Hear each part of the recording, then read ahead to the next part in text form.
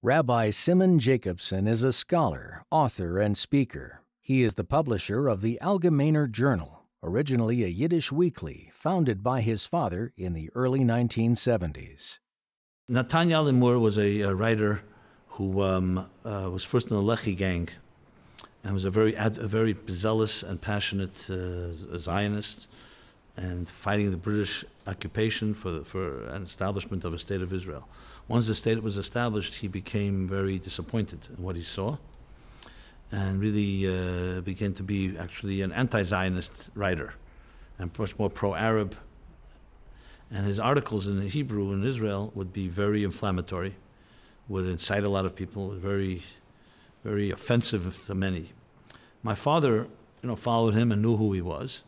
Years later, when the Algemeiner was established, at some point in mid-70s, I think 73 or 74, he asked him to come on board to write, because he wrote in Yiddish, to write for the Algemeiner.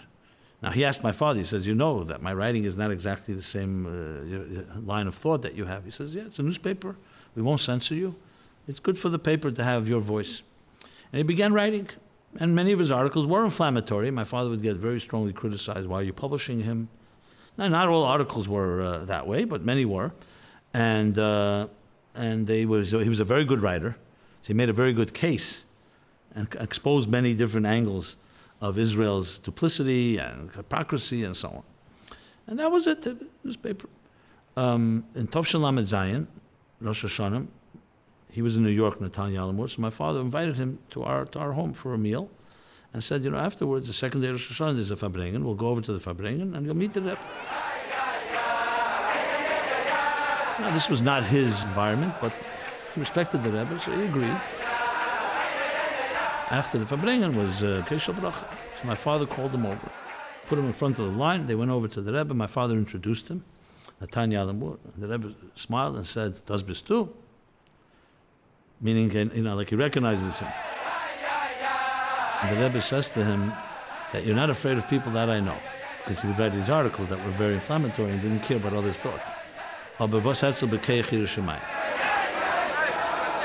He wasn't ready for such a question. So he decided to just say one word. He says, Rebbe, mitracht.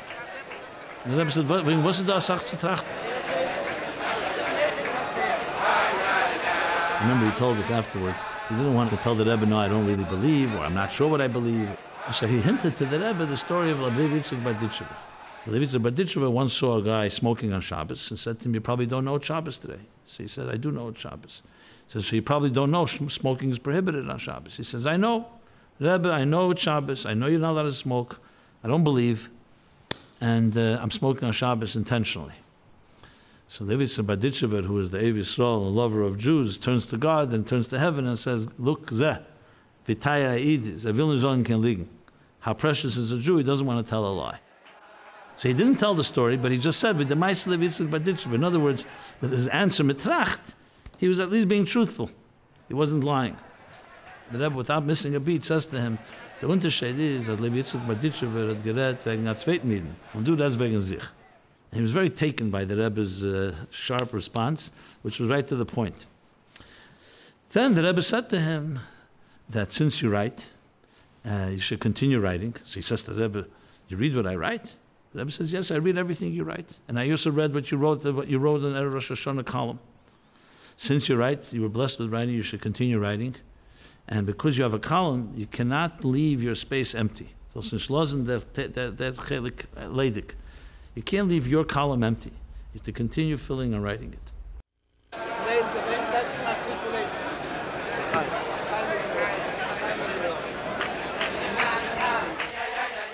And that concluded the Kesha Bracha. They came home, my father and Natanya Limur, and they told the story.